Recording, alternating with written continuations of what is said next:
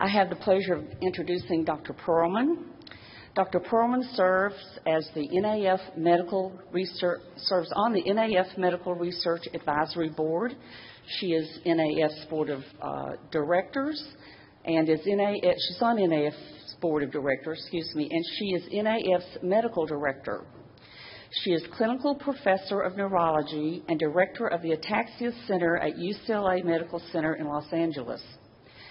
Dr. Perlman has worked with NAF and with Ataxia for more than over 30 years. And she's networked with other ataxia specialists throughout the United States and throughout the world. She helped develop the National Ataxia Database. She has worked on 7 clinical drug trials, and she is currently participating in 2 natural history studies on dominant ataxias and Friedreich's ataxia. And since she has plenty of time to spare, she hopes to expand the work being done in the non-genetic ataxias, and we look forward to hearing from her about that in the future. So please welcome Dr. Perlman.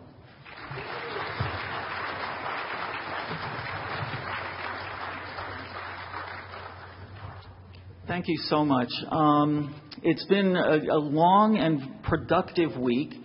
I'm a little homesick for my family, but it is so worth it to be here to network with all of my friends, the other docs who are doing the same thing I am around the country, and also to network with you. I'm kind of much better one-to-one. I don't do large groups well, but, I really look forward to, kind of a weird way to put it, meeting with my patients in my office and just sitting down with them and talking about what's going on, how they're feeling, what their other docs are doing with them. So I'm going to try to present managing ataxia as if you were in the office with me and it was one-on-one. So there's the disclaimer from NAF. I have been working with a number of pharmaceutical companies as a clinical trials site, but I don't have any personal relationships with any of them. So you have ataxia. You've received that diagnosis. You may know more or less about it. You may have already gone to the internet, gone to Dr. WebMD, to try to find out what ataxia is. But I think the key thing is you have to get in the driver's seat. You have to take control. And I found this cute picture online, about, user information instruction manuals. And if your user information even vaguely resembles an airplane cockpit, you're doing it wrong. And sometimes, certainly after the first 3 days of the Ataxia investigators meeting, I kind of felt like that. I entered it excited. All my friends were here, new research, stuff I'd been hearing about. I could finally see all the charts and graphs. And by the end of those 3 days, I was actually anxious. How was I going to remember all this? How was I going to put it into practice? So it can absolutely help to have a co-pilot. Not a caregiver necessarily, but somebody that you can bounce ideas off of, you can discuss questions you may have. It doesn't have to be a doctor. It could be another individual with ataxia who seems to understand and have the same concerns that you have. It could be a family member. It could be, a doctor who doesn't treat you for ataxia but treats you for something else but is a good sounding board. And I just had that experience with a patient who has an undiagnosed ataxia. She definitely has ataxia, but we don't know the exact causes. We have a number of clues. We don't think it's genetic. There were some questions about whether it was an immune system problem, and there were a few things came up on her blood work. So I sent her to one of my colleagues in rheumatology, and, looking at his notes now, which I did last night when I was, kind of doing emails and refilling electronic prescriptions, he has really clarified a lot of things for her about the role of her immune system. And she probably asked him the same questions that she asked me. But, in his note, it was clear that he was able to give a better focus on it and can help her focus on where she wants to go with future treatment. So I think you do have to have somebody that will answer your questions in a straightforward way. And it doesn't necessarily have to be your neurologist. So welcome to my office.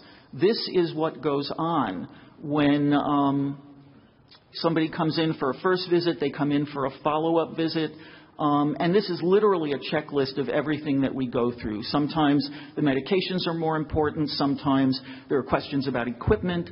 I think one of the other advantages of the electronic medical record, besides the ability to e-prescribe, is that I actually have a computer and a printer in my office. So if somebody asks me a question about a piece of equipment that they've seen, I can pull it up on my computer, turn the screen around, say, is this what you're talking about? I can print out things right there so that when they leave, they actually have not the list of, you're going to do this with your medication, you're going to do this with your exercise, this is the blood work we have to do, and then here are, the equipment you're going to investigate, here's the flyer for the place that may carry it, so that, people can leave actually with homework that they can accomplish because we've, come to this treatment plan together.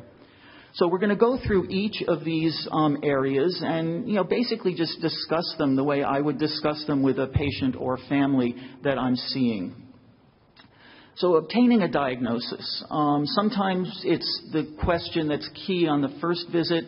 Sometimes it continues to be a question every time the individual comes in because you haven't really nailed it down yet.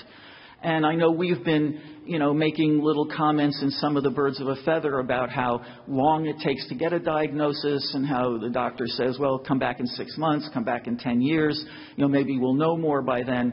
So I think getting an accurate diagnosis is sometimes very complex, like that, cockpit of an airplane. But it is a question that may come up one time and it's solved, but it may be a recurring question. You may have to look more closely at your symptoms. Your symptoms may be changing, and you need to bring that up. A new symptom that comes on may actually be the key to unlock what the cause of your ataxia is. Some of the common symptoms that people with ataxia experience, feeling off balance, feeling clumsy, feeling dizzy or woozy, could easily be due to a simple inner ear problem or a vision issue or a neuropathy. And these are very common diagnoses, and sometimes people will get these as their very first diagnosis. Oh, you're having a balance problem. It's probably your inner ear. I'll send you to a physical therapist for inner ear therapy. I have a tremor. You go on WebMD and it says, oh, you probably have Parkinson's. Or your doctor, may not be familiar with different types of tremor and may say, well, you have a tremor. It's probably Parkinson's because it's very common. And I think in medical school, we were all taught to look for things that are common and to look for things that are treatable. And then you start chasing zebras. So some docs kind of stick with the common stuff and will offer you treatments for common things that may not be what you have. But it is absolutely possible to do inner ear testing to rule that out, to have your vision checked by somebody who understands how vision can interfere with balance to make sure that it's not just an eye problem. There are tests that can confirm that you have a neuropathy that is altering, your foot feel and floor feel and making your balance worse. And a movement disorder specialist or most good general neurologists can recognize Parkinson's and can recognize when a tremor is not Parkinson's. Unexplained falls. Maybe the only thing that's going on is, you've had 2 or 3 falls within 3 months and you can't figure out why. Maybe it's a trick knee.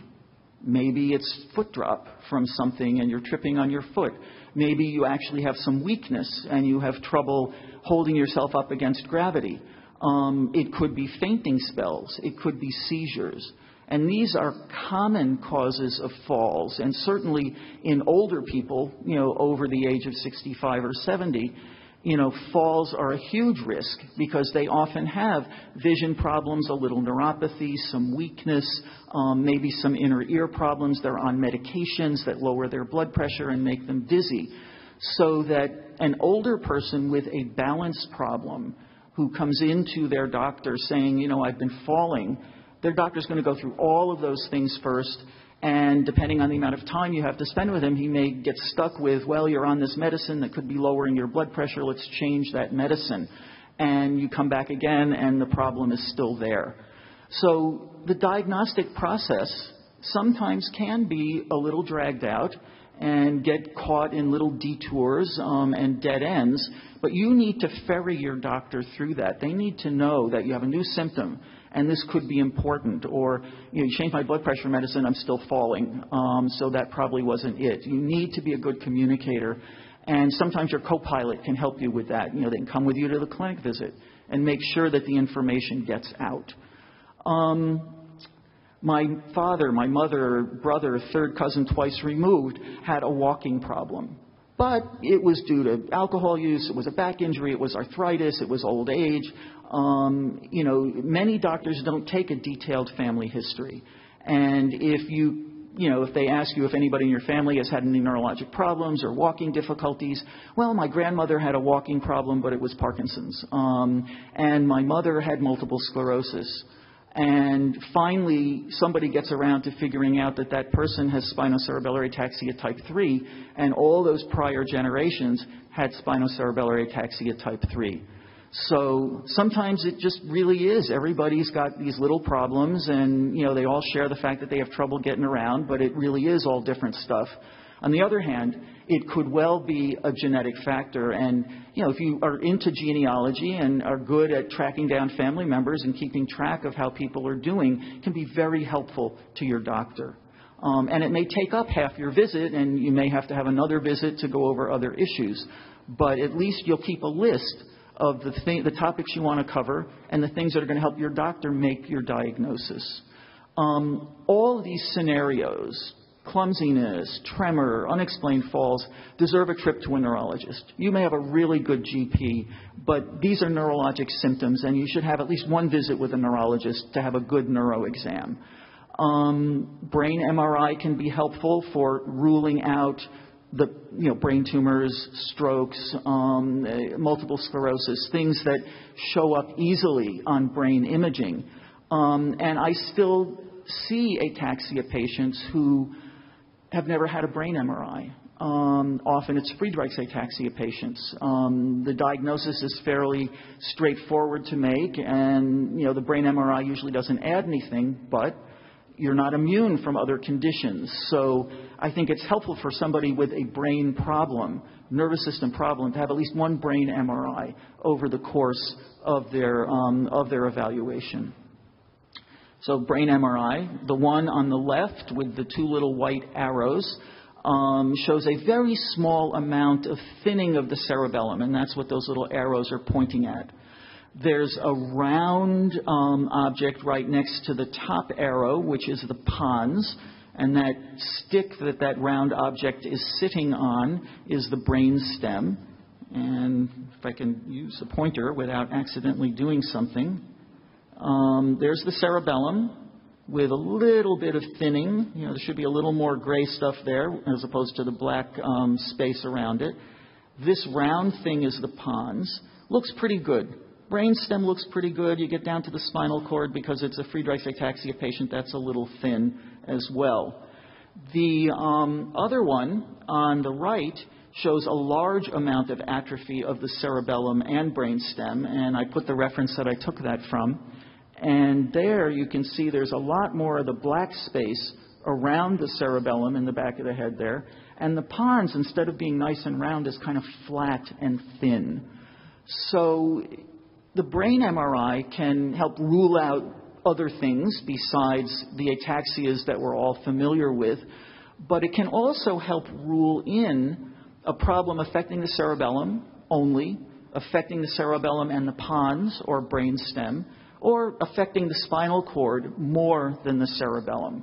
And this can help your doctor start sorting out all the different options, certainly for the genetic ataxias where there are hundreds of options, hundreds of genes that are known, many of which can be tested for at the cost of thousands of dollars. So if your brain MRI can give you a little direction towards what the next set of appropriate tests would be, you'll be using your healthcare more efficiently, and you'll probably get an answer more quickly.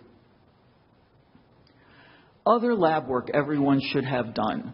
And I've taken this little chart right here from an algorithm that Dr. Fogel put together that, a couple of other people I've worked with over the years have tried to systematize all the blood work you could ever have done.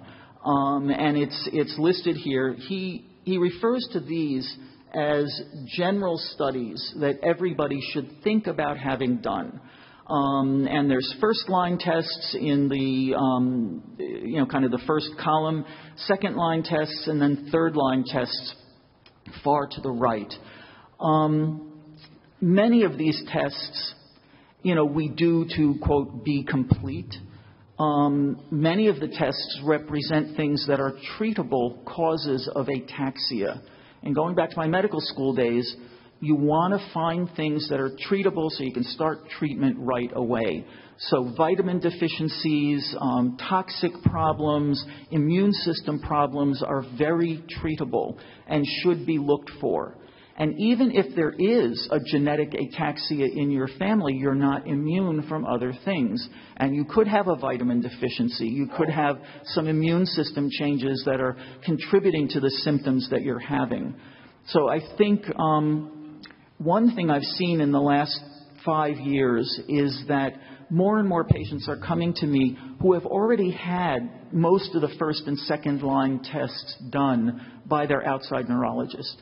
So that the word is getting out there, that there's a set of tests that are important for people with cerebellar disease, and that these things should be done, and that they may have treatable outcomes. And more of the general neurology practitioners are recognizing that. So that's good. Who should have genetic testing? Common adult genetic ataxias, all of the ones I've listed there, SCA 1, 2, 3, 6, 7, 8, 17, and DERPLA are triplet repeat ataxias. The first four, 1, 2, 3, and 6, are the most common ones. Fragile X tremor ataxia syndrome is seen in older adults who have a very small mutation in the Fragile X gene, as opposed to the very large mutations that can cause mental retardation in their grandchildren. And this was discovered when people coming to clinic with their children with Fragile X mental retardation, it began to be noted that the grandfathers of these kids had ataxia.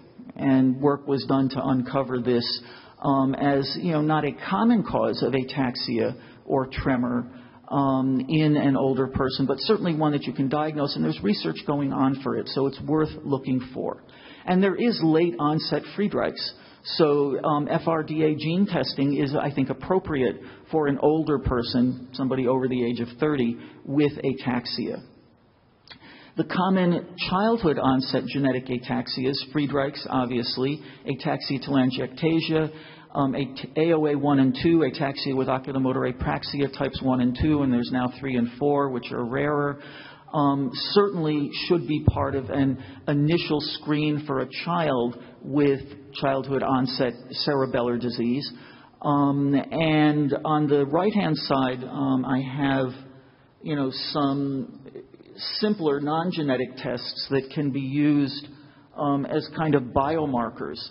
Alpha-fetoprotein, if it's elevated in a child with ataxia, you immediately think ataxia telangiectasia, as it's elevated in most of those children.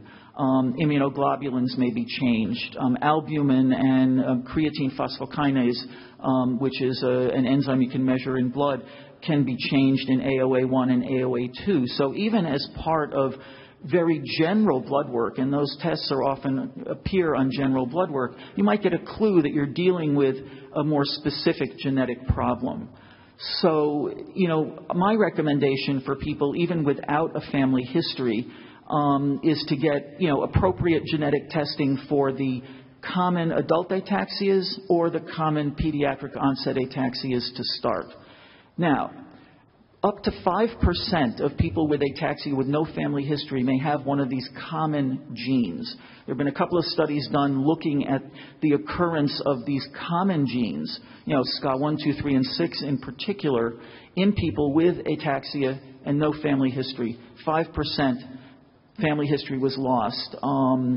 Earlier generations had a milder form of it, and it was misdiagnosed as Parkinson's or multiple sclerosis. So it's absolutely worth having genetic testing, even if you don't have a family history. Exome sequencing has been talked about a lot. Certainly may uncover more genes, may uncover rarer genes. What we do at UCLA is once we work through the common genetic factors and the triplet repeat disorders, which don't show up on exome sequencing, if we have a strong feeling from the way the person's symptoms are developing that there could be a genetic factor, then we will send exome sequencing. And Dr. Fogel has an article that's coming out in this month's Practical Neurology. It's a journal that goes out to all neurologists and general neurologists. It's the cover article about ordering and using genetic testing and exome sequencing to help win the battle against insurance companies that may not approve it. They may, just refuse to pay for it, and then people may not have access to it because it can be expensive, from $1,000 to $3,000 or sometimes more. But genetic testing, I think, should be a part of everyone's evaluation. The effects of a hidden cancer. In somebody who's in the first 5 years of their ataxia symptoms, even if there is a family history, I think it's appropriate to think that there could be an underlying hidden cancer that is making bad antibodies that are attacking the cerebellum. The malignancy workup includes imaging of the chest, abdomen, pelvis, a mammogram, testicular ultrasound, a body PET scan sometimes, and there's blood work that can be done to try to look for these bad antibodies. I have one individual, I have probably a lot of individuals, but I have one in particular who had 20 years of a slowly progressive ataxia. He was walking with a cane, had to be careful on stairs, but it was changing extremely slowly, and I had followed him for a good 10, 15 years of that 20-year history. All of a sudden, he started getting worse, and he came with a walker, and then 6 months later he came in a wheelchair, and I thought, this is unusual, that you should be changing this quickly. So we worked him up again, looking for vitamin deficiencies, bad antibodies. We found a bad antibody that probably had appeared in his immune system sometime within, those couple of years that he was getting worse. We treated him for the bad antibody, intravenous immunoglobulin, IVIG, and he's back to walking with a cane again. So we didn't get rid of his whole ataxia because there's probably other factors behind that. But that change in his course, enabled us to go back and take a second look and actually do something that was helpful. So I think we need to think about the immune system, bad antibodies, as I refer to them, or a possible small hidden cancer. Multiple system atrophy has been mentioned, and in the hierarchy of types of ataxia, in general, it's felt to be non-genetic. There's a group in Japan that in some of their MSA families have, a brother and sister or two siblings that have MSA, suggesting maybe there is a genetic risk factor. They did what was essentially exome sequencing and found a genetic factor that was involved in the metabolism of CoQ10, which protects our brain and our nervous system. They then looked at people from European databases with MSA and did not find that genetic change. But the search is on for genetic risk factors for MSA that could be setting people up to develop this disorder, which is classified amongst the sporadic ataxias, as it's felt to be not non-genetic. It's not primarily genetic. And we may be learning more about it and about the bad protein that builds up the alpha-synuclein with some of the good research that was presented at the AIM meeting and that is still going on actively at many of our ataxia research centers. So the things that separate multiple system atrophy from garden variety idiopathic late onset cerebellar ataxia is that it goes from being a straightforward ataxia to being more complicated. People may develop signs of Parkinson's, a tremor or slowing that you would typically see in a Parkinson's patient. They may develop changes in the autonomic nervous system, as was presented the other day. where they'll have blood pressure instability, change in bladder or bowel function. They may have sleep disorders that, may even precede the onset of the ataxia. So it's multiple system, and it's multiple system ataxia. It goes beyond the cerebellum. And they've found this bad protein that builds up, and I was just having a very productive conversation with Dr. Ranum about, have we found that alpha-synuclein bad protein building up in any of the other cerebellar ataxias that didn't look exactly like multiple system atrophy. People with ataxia, without all these complications who passed away and, made a brain donation and had their brain looked at, have we seen that same bad protein but maybe in smaller amounts? So I know there's been some groups looking at this, trying to find some common ground from garden variety adult onset ataxia to the more complicated form of MSA, something that might help us develop treatments that could be applied to all of the non-genetic ataxias. And as exciting as the work in genetic ataxia is, it's already got momentum and it's moving forward quickly.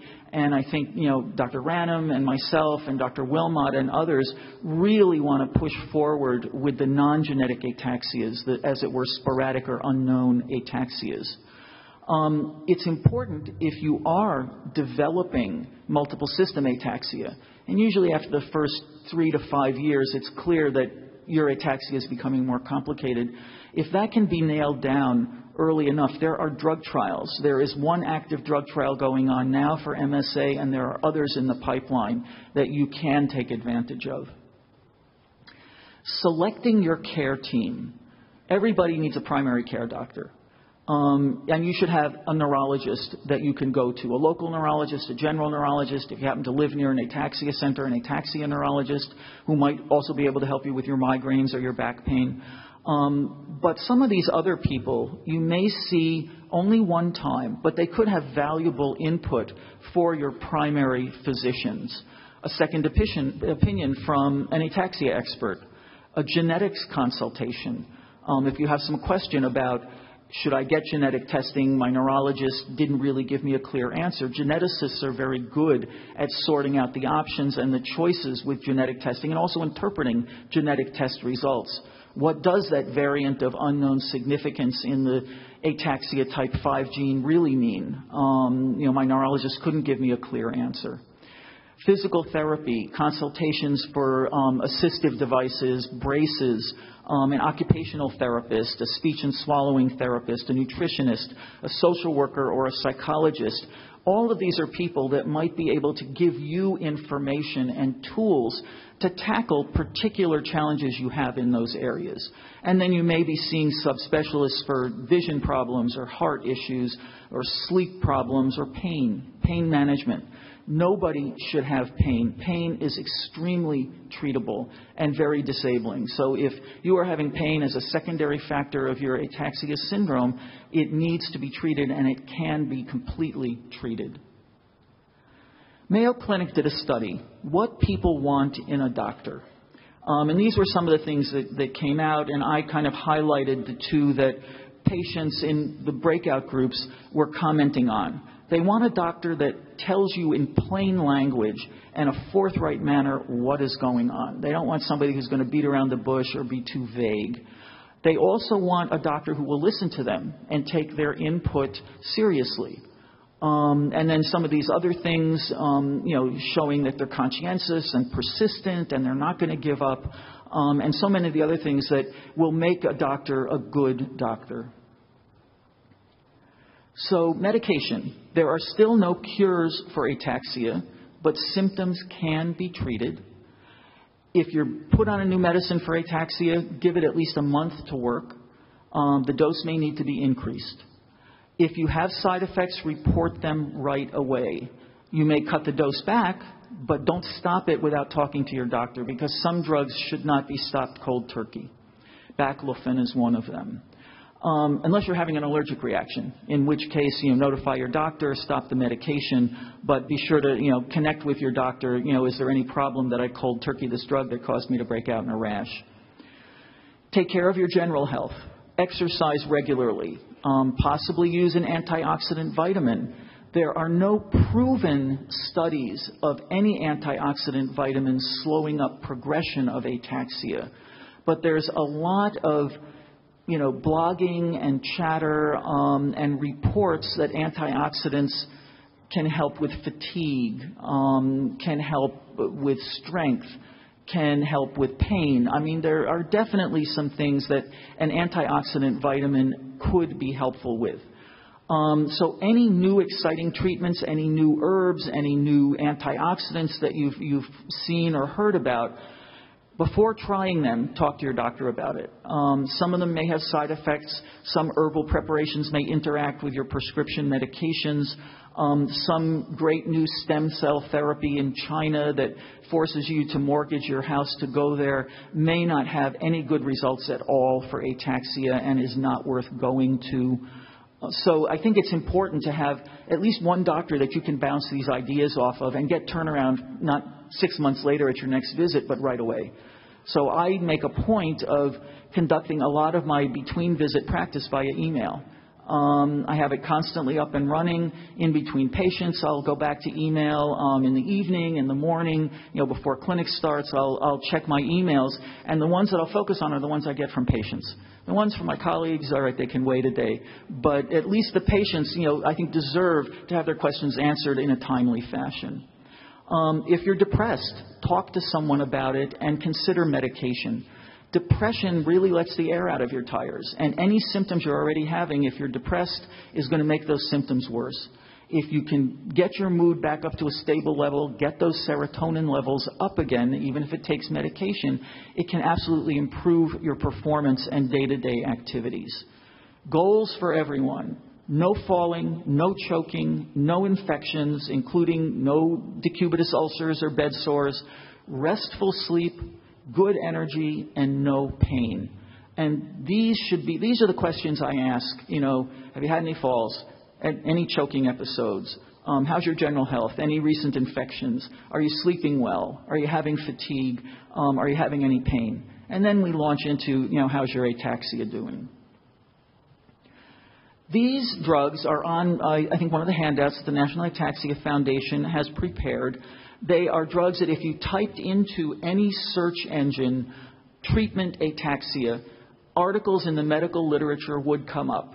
A single case report, a small series, an actual trial where there was a placebo as well as the drug being tested for ataxia.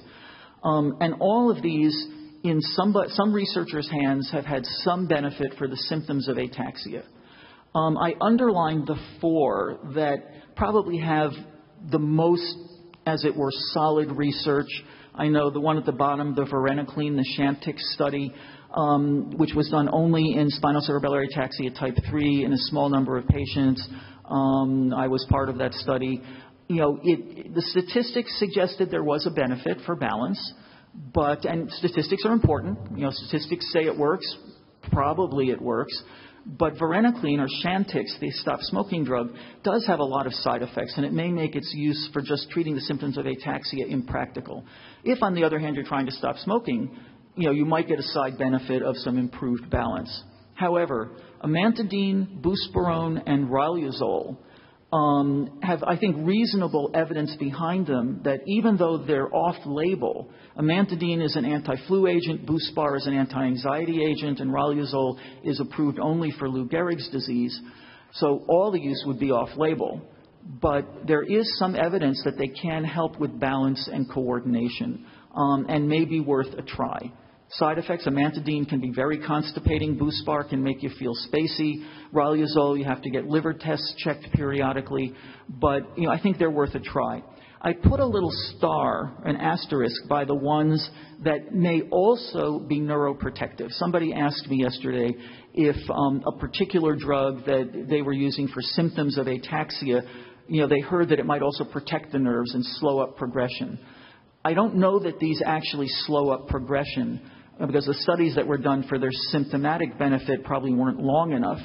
But there is animal evidence with the ones that have little stars next to them that they could be protecting nerves at a very basic level. So riluzole may help your ataxia, but over the long haul, it may help slow up progression.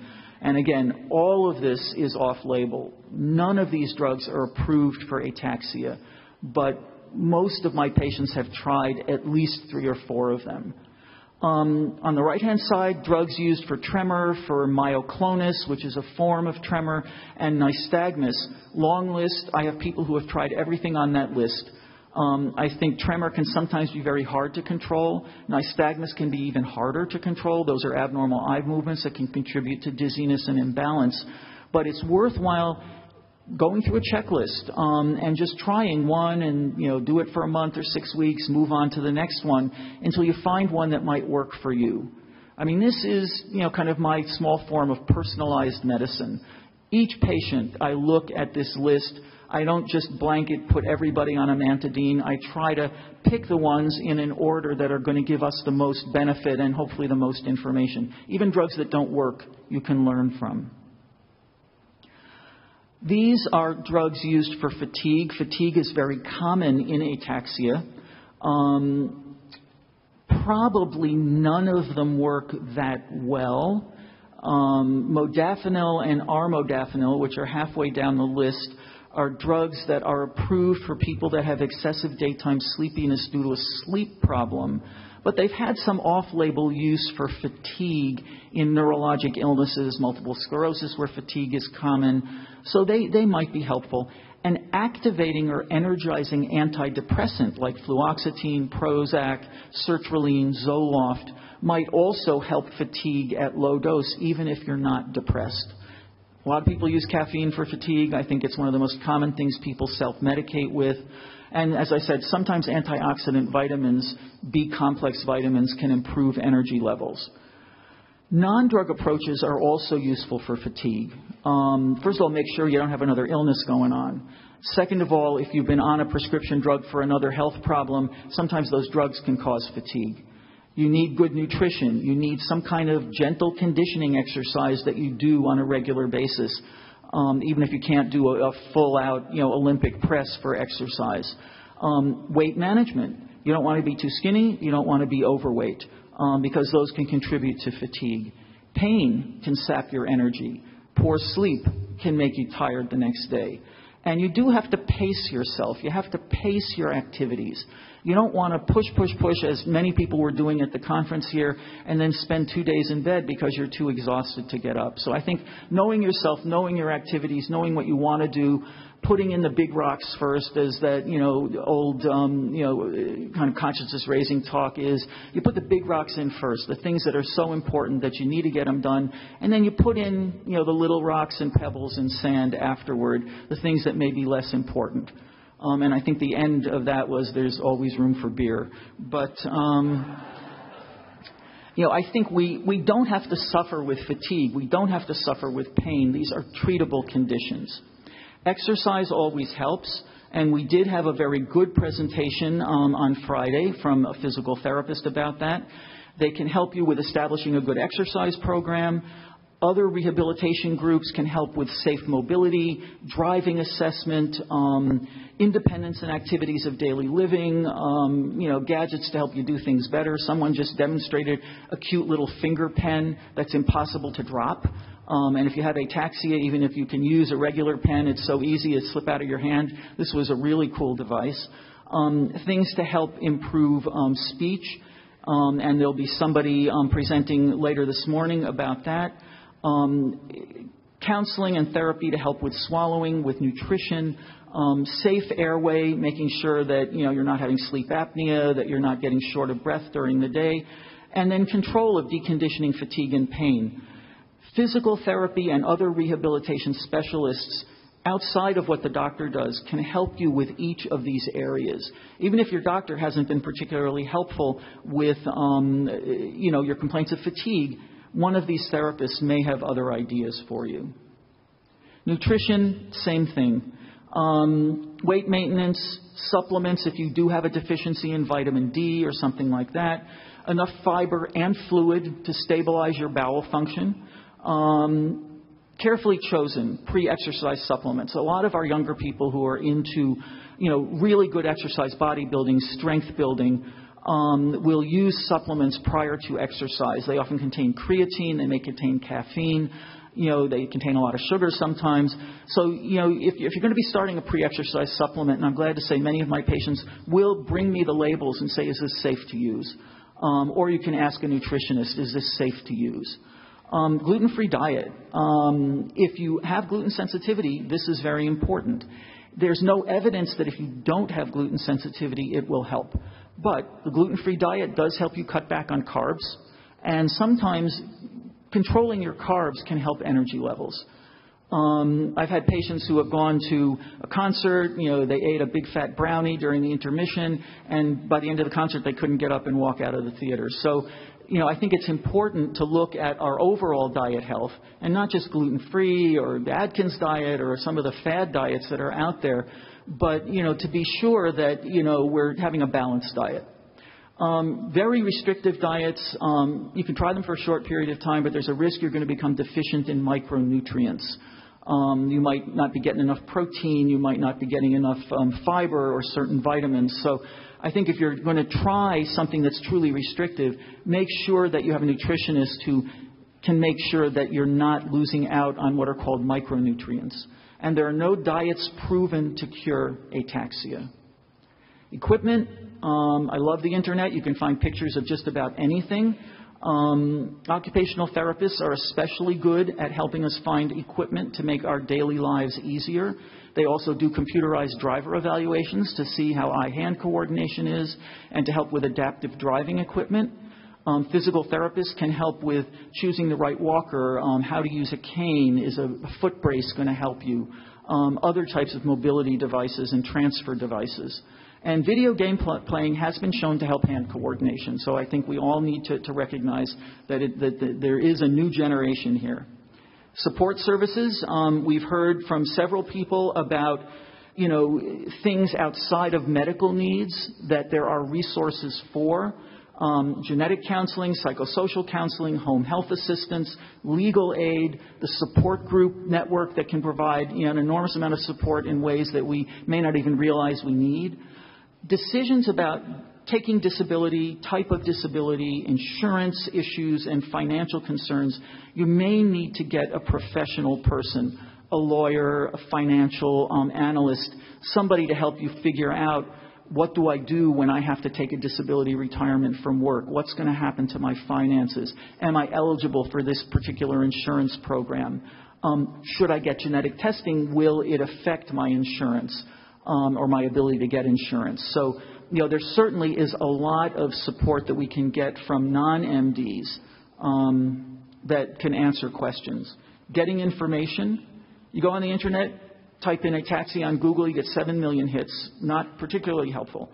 National Ataxia Foundation website and its links have, I think, more focused information. Clinicaltrials.gov can keep you up to date on current clinical trials for ataxia or your specific type of ataxia. You can get information from your healthcare provider. You can get it from your co-pilot who may be out there doing research for you. Other ataxians, social media, support group, birds of a feather. I think we had some very good discussions here about exercise and what works and what may not work. But you need to control the flow of information that you're getting. You don't want to drown. And I think by the end of the first 3 days of the investigators meeting, I felt almost like I was drowning because there was so much good stuff that I wanted to put into practice right away. So you need to portion it out. I'm going to look at some of the new research in spinocerebellar ataxia, which Dr. Wilmot is going to be presenting. And then, next week I'm going to go through the Friedreich's ataxia research in more detail. So I think for you need to control the flow of information so you can really digest it and then prioritize it. Getting involved to master ataxia. We already know these things. Most of you are doing these things. Joining the National Ataxia Foundation, signing up in the registry, finding a support group or ambassador near you, or starting one. Carefully explore social media. There are people out there with wrong information. There are people out there with bad attitudes. There are people out there to take advantage of you. So you do have to be a careful consumer of anything that you find, and basically on the internet or in life as well. Volunteer for studies and clinical trials. If you don't step up, we will never get these studies done. Empower your doctor. The more your doctor knows about ataxia, the more likely they will want to work with you and not just say, goodbye, I'll see you in 10 years. Use information to open dialogues with your family, friends, healthcare providers. I've had some wonderful discussions in my office when somebody brings in an article they saw. Here's a new drug for ALS. Will this help me? And we talk about what that drug is doing, what their ataxia is doing, why that may be a future match or not. Keep a short list of whom to go to when you have questions. You don't want to ask 10 different people, get 10 opinions, and then you still aren't any further ahead. Have 1 or 2 go-to people that you ask your question of. One may be your healthcare provider, one may be a fellow ataxian, and see if you can get a quick and reliable answer to those questions without getting overwhelmed or getting misinformation. Quick links, and these are, the registry, the CORDS registry. NAF website has a lot of really good links, as well as links to finding an ataxia doctor near you. Finding a research center. I put up our contact person for the CRC-SCA, which is the Collaborative Research Consortium, or whatever CRC stands for spinocerebellar ataxia. We hope to be formalizing that coordinator position. The woman who is in it now is wonderful, but she does have a job. If you want to find a research center, not just an ataxia doc, at least at this time, I think her email address is a good place to start. And then the CCRN-FA, the CURE-FA website, you can find a Friedreich's ataxia research center near you as well. And they also have a registry just for FA. Finding research studies near you, clinicaltrials.gov. Little instructions, keywords to use, ataxia, multiple system atrophy. Most of the research centers will also have information about clinical trials, and new studies are opening up all the time.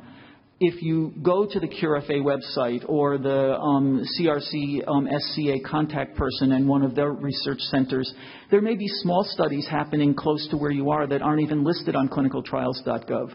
So stay engaged. They may need 10 patients to donate a blood sample, and you're 10 miles away. Do it. Don't hold back, because this research is not going to move forward without your participation. We've gone way beyond just dealing with the ataxia mouse. Some of the studies are natural history studies. They're biomarker studies where they're going to ask for a sample of skin or a sample of blood. They may be genetic studies, and some are treatment studies. These are pharmaceutical companies with ataxia drugs in the pipeline. I'm not going to put down what the drugs are. There are others that haven't gone public yet, and I can't really put their names up there. But look at all the interest we have from big pharma. This is what is going to get us across the finish line with the first cures for ataxia. And you can go to their websites. And you look at their pipeline and you see where the drugs are. This is a study that is available now for people with MSA, multiple system atrophy. If you have been given that diagnosis, if you think you have MSA, call the information center in the United States. They've got 7 sites that are conducting this drug trial. I think there's a couple of sites in Canada. There are sites in Europe. You owe it to yourself to call, even to find out that you don't qualify. It's a first step, and there will be many more drug trials.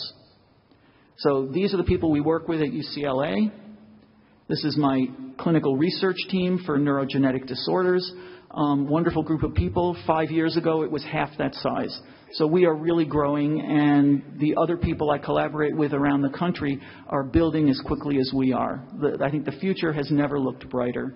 So I'd like to thank the people who have supported my work, the associations, the nonprofits, and especially the families, who have gone together and really contributed even modest amounts to push our research forward at UCLA, and certainly everybody here that is supporting the work of the National Ataxia Foundation. So thank you.